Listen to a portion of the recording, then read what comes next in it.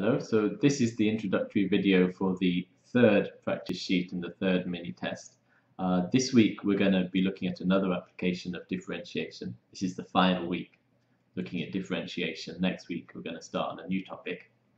So this week the thing we're going to look at is something called Taylor series. You may have heard of them before in one of your other classes.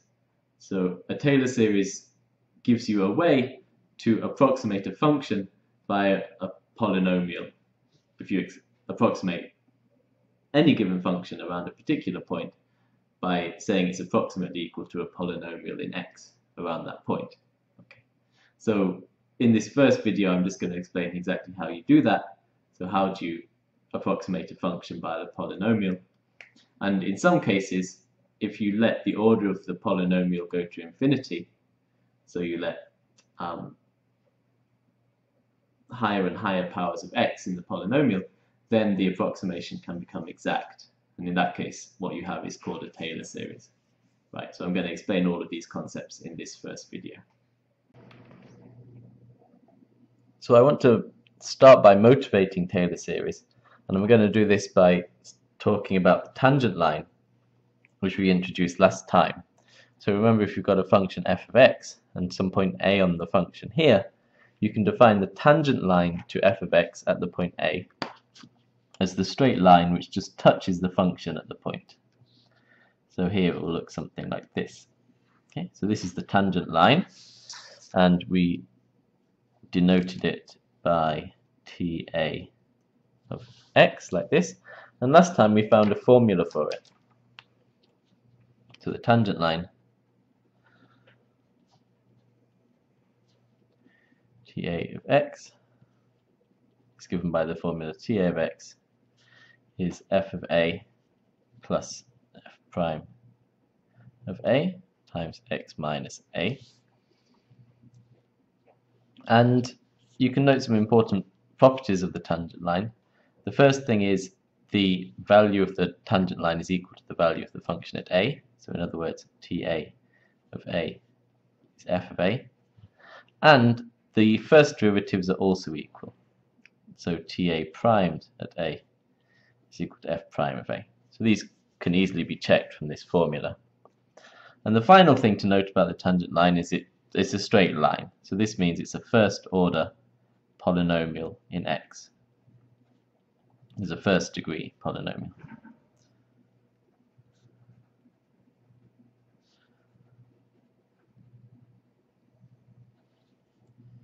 In x.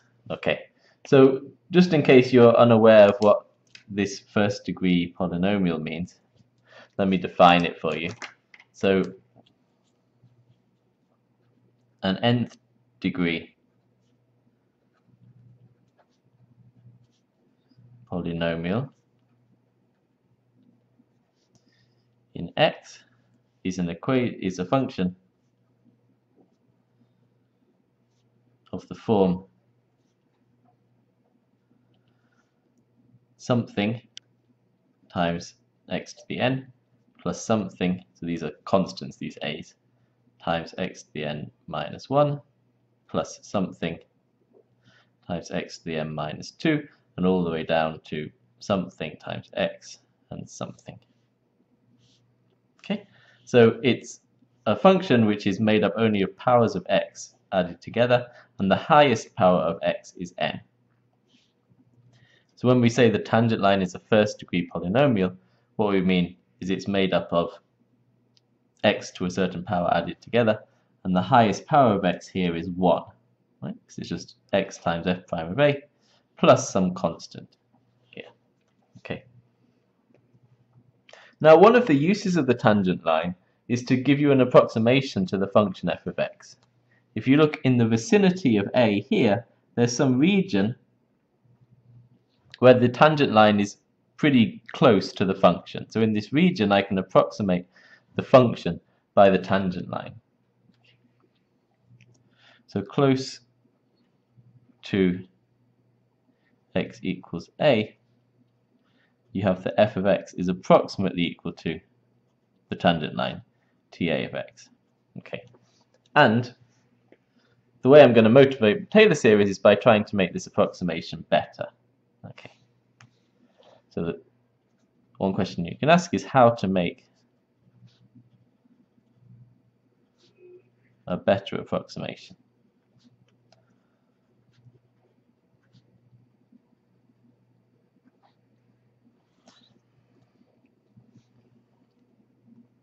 So why is the tangent line a good approximation? Firstly, it's a good approximation because it has the same value of f at the point A. And the second thing that makes it a good approximation is it has the same derivative of f at the point A. If the derivative was different, if it was a line like this, you see this is a much worse approximation, right? So the fact it has the same first derivative and the same value is what makes the tangent line a good approximation. However, the second derivatives of the tangent line and the function f are different because the tangent line is a straight line and therefore its second derivative is 0, and in general the second derivative of the function f of x will not be 0. So one way you can try to improve this approximation of the tangent line is to add something else here, which will mean that not only is the value of the function the same and the first derivative the same, but also make the second derivative the same. And if we do that, then we should be able to get a better approximation to the function f. So that's what we're going to do. So we're going to try to find a second degree polynomial. It has to be at least second degree in order to get a non-zero second derivative. Okay, and we'll call this one ta2 of x, 2 to denote the fact it's second degree, such that, so we want the values of the functions to be the same, so you want, at the point A, sorry, so you want this to be true, you want the derivatives to be the same, and you also want the second derivatives to be the same.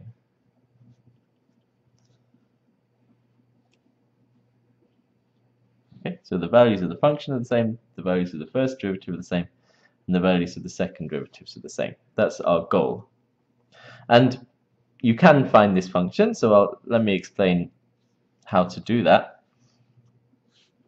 If I set a new function g of x, which I define as being equal to x minus a squared over 2, then you see that the value of this function at a is 0, because I just get a minus a.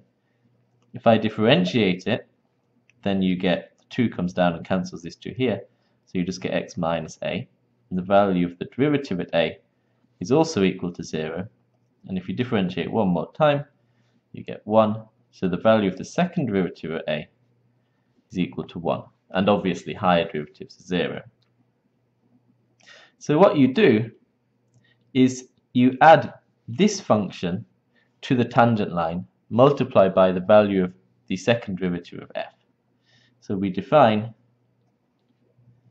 ta2 of x, this is our second degree polynomial, which matches the second derivative of f at a. We define it as the tangent line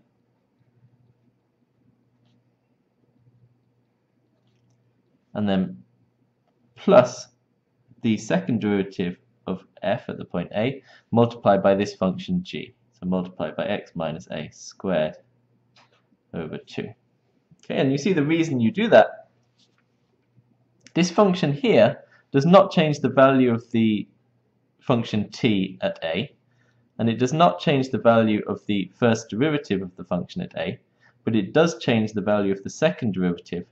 This one is equal to 1, so if I multiply it by f double prime, then the second derivative of this function is equal to the second derivative of f. So that's our solution. So this is a secondary polynomial because it's x squared, and it matches the value, the first derivative, and the second derivative of f at the point a. So you can ask what this function looks like. So if I draw it on here, it will look something like this. So you know what quadratic equations look like, right? So they have a certain symmetry, you get a function which looks something like this in blue. Okay, so this is ta2 x. And you see that, as I've drawn it here, this is a good approximation to the function f over a wider range of x. So this does improve the approximation of the tangent line by adding this second order term here.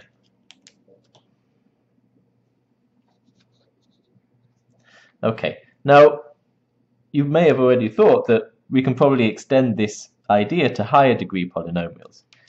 In general, this function here, ta2, will have a 0 third derivative, and therefore the third derivative of this function will not be the same as the third derivative of f in general, but maybe we can add a third degree term to make the third derivatives also equal, and then we'll get an even better approximation. So it turns out, yes, you can do that, and that the logic is the same. So if we define a new function, so let me call this h of x is equal to x minus a cubed over 3 factorial. So then what do you get? You get that h of a is equal to 0 for that. If you work out the derivatives, then if I differentiate this, the 3 here cancels the 3 there, so I get x minus a squared over 2. Therefore h prime at point A is 0. Differentiate again, I get x minus a. So the second derivative is 0. Differentiate again, I get 1. So the third derivative is equal to 1. So analogously to the way we use the function g for the second degree polynomial, we can use this function h to fix the value of the third derivative of a third degree polynomial. So therefore we define a new function ta3 of x, so this is to show that it's a third order polynomial, and it's the same as what we had before.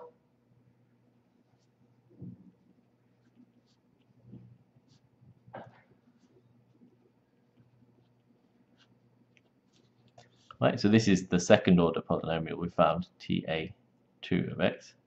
But we add on the third derivative, the third degree term, which is this, multiplied by the third derivative of the function f. Okay. So if we define this, then in exactly the same way as for the ta2 function, you find that the value of this function at a is equal to the value of f at a. The first derivative at a is equal to the first derivative of the function at a. The second derivative at a is equal to the second derivative of the function at a. And the third derivative at a is equal to the third derivative of the function at a. Okay. So this, in principle, will be an even better approximation to the function f than the second degree polynomial. Okay. So hopefully you can now see how this generalizes. So finally, let me just write the general form down for this. Okay, so in general, we define, so okay, let me start with this. If I define a function, I'm running out of lectures now, hi,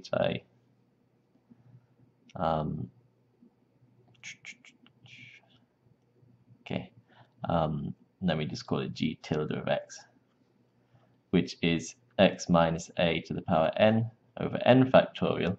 So this is the same as I've defined here for h or g in the previous case, but for a general integer n. Then you can show that the nth derivative of this function is equal to 1 if m is equal to n. In other words, the nth derivative gives you 1. This is at the point A. And it's 0 otherwise. So therefore we can use this function to control the nth derivative of an nth order polynomial. Okay? So we define this nth order polynomial, so tan of x, as f of a plus f prime a times x minus a plus dot dot dot plus all of this stuff. So then we've got x minus a to the m minus 1 over m minus 1 factorial times the n minus 1th derivative of the function f at a, and the final term is x minus a to the n over n factorial times the nth derivative of f at a. Okay, so now it's neater to write this down as a summation notation. So you can write this down as the sum of m goes from 0 to n of the x minus a to the power m over m factorial times the nth derivative of f at the point a. Okay, and if you do that, then you can show that the nth derivative of this function at the point a is equal to the nth derivative of f at the point a for all values of m between 0 and n. In other words, the value and the first n derivatives of this polynomial are the same as the value and the first m derivatives of the function f. Okay, I should just say quickly here, and I use this notation, so you're used to n factorial when n is a positive integer, but here the sum m goes from 0, so you also have 0 factorial in the first term. And just to note that by convention, or by definition if you prefer, we define 0 factorial to be equal to 1. Okay, then that formula works even for this first term here. Okay, so that's a common definition. If you ever see 0 factorial, the value is defined as being 1. Okay, so I want to show you what these functions look like for a particular example, which is here. So what we've got here, the black line, is the function f of x, which is just e to the minus x squared. That's this black line here.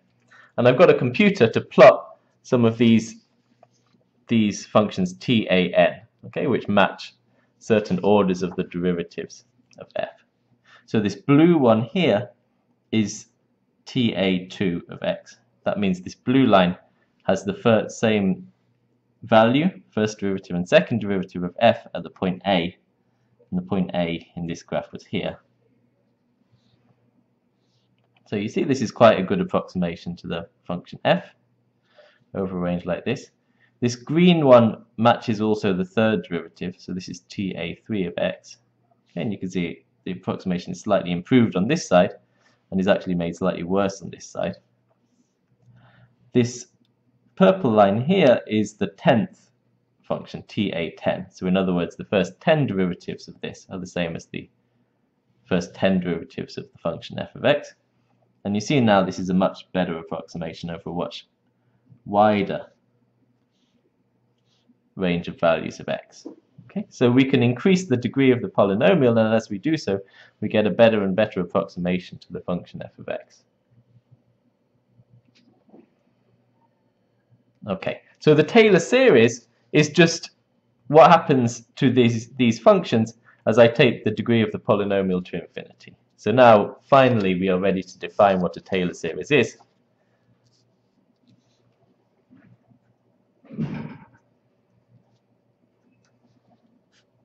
So definition, the Taylor series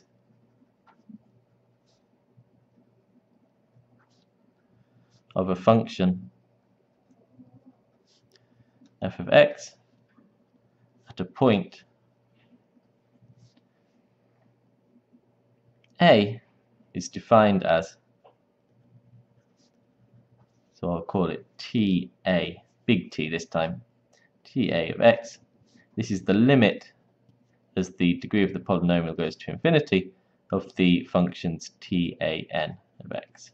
Okay, so I can write this down in the summation notation. This is the sum, n goes from 0 to infinity, of x minus a to the power n over n factorial times the nth derivative of f at the point a. Okay, so that's the definition of a Taylor series. Okay, Okay, so you can take this, and for certain functions it's easy enough to calculate the derivatives, so it's easy enough to work out what the Taylor series are. And I've chosen 5 basic series which are quite easy to work out and quite good to know. So here they are, these 5. So first one is the Taylor series of e to the x, and you see it's if you cut it off at any n, then you get a polynomial of degree n. 1 plus x squared over 2 plus x cubed over 3 factorial, and so on. Okay. Next, cos and sine can also be written down as infinite Taylor series, and log of 1 plus x and 1 plus x to the power for a general power p here. So these are quite common Taylor series which are useful to know. So I would recommend that you learn these series. In the second video I'm going to do this week, I'm going to derive all these results for you and explain a bit more about them. Okay. So these are some basic Taylor series for functions which come up a lot of times in physics. However, you can use this definition to work out the Taylor series of any function, a general function. So a third video this week is going to show you how to do that. So it's going to show you, if I take a general function, how do you work out the Taylor series? And there are basically 2 different ways of doing it. The first way is just to use this definition as it is. So you calculate the derivatives of the function f, evaluate at the point A, and sum them up like this. The second way you can do it is by combining the Taylor series of functions you already know. So for example, if I ask you to find the Taylor series of f of x is e to the x cos x, you could do it in this way by calculating the derivatives of this and applying this formula, but you could also do it by multiplying the Taylor series for e to the x with the Taylor series of cos of x. That's an alternative way to get this result. Okay, so I'm going to show some more examples like that in a third video this week. Okay, so just before we finish, there's one final question which I want to address. If you look at this graph I showed you, it looks like as I increase the degree of the polynomial, the approximation to f gets better and better. So you can ask, in the Taylor series, in the limit that n goes to infinity, does that mean that the Taylor series is exactly equal to the function? Okay. So is the Taylor series to a of the function f of x at the point A equal to f of x? Okay, so for this function, f of x is e to the minus x squared, it turns out that the answer is yes. Okay, so for every point x here, the Taylor series is equal to the value of the function exactly. However, the answer, unfortunately, is not always yes, sorry. So I want to show you a couple of examples where the answer turns out to be no in general. So here's the first one. So this is the Taylor series of 1 over 1 plus x around the point A equals 0. Okay, so this is the function f of x here. This red line here is the second order, so this is ta2 of x around the point 0. This blue line here, I think, was the 6th order, so this is ta6 x. And finally, this green line here is the 20th order, so this is ta20 of x. So what you can see is that on this side, the green line is very good on this side of the line, right? It follows the black line. I don't know if you can resolve the green and the black, but the green line here follows the black line more or less exactly all the way up here. So on this side, it's a very good approximation, but you can see here, something goes very wrong, right? The value of the function f of x is down here, but the green line is going up and up here. Now you can understand what's going on here if you work out the Taylor series of this function, so I'll just tell you what it is, t0 of x. Turns out to be 1 minus x plus x squared minus x cubed plus x to the 4 minus so on. So in other words, it's the sum n goes from 0 to infinity minus 1 to the n times x to the n. Okay, and you can see that this sum is only going to make sense if x has modulus less than 1. So this only converges for modulus of x less than 1, right? Because, for example, if I take the case x equals 2, then I'll get 1 minus 2 plus 4 minus 6 plus, sorry, try again, 1 minus 2 plus 4 minus 8 plus 16 minus 32. The numbers just get bigger and bigger. It's not going to give you a sensible answer over here. Okay?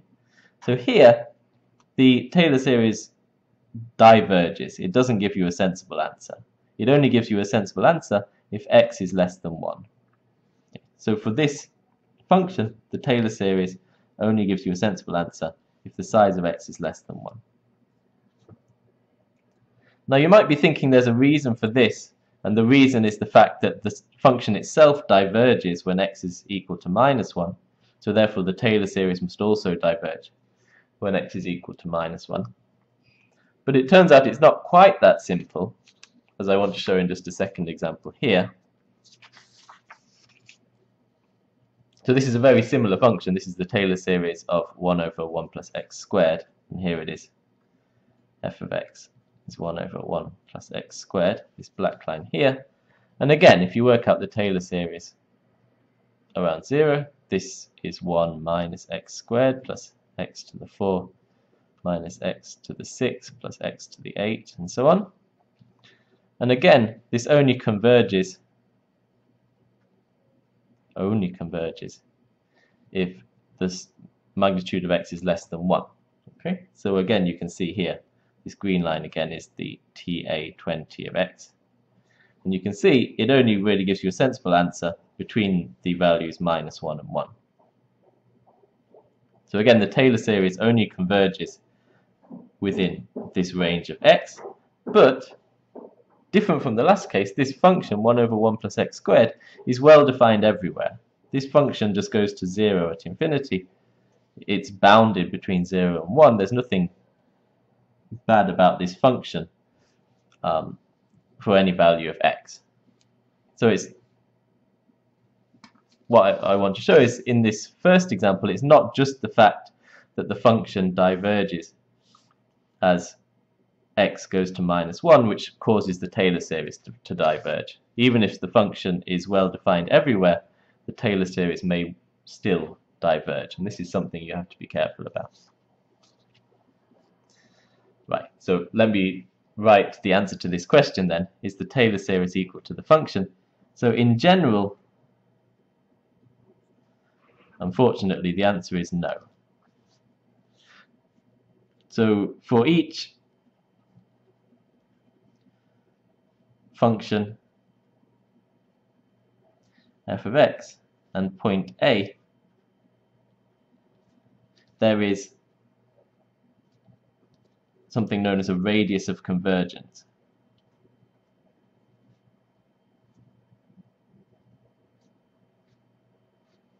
Let's call it R, and this radius of convergence is such that if you are closer to, if the value of x is within R of A, then the Taylor series is equal to the function.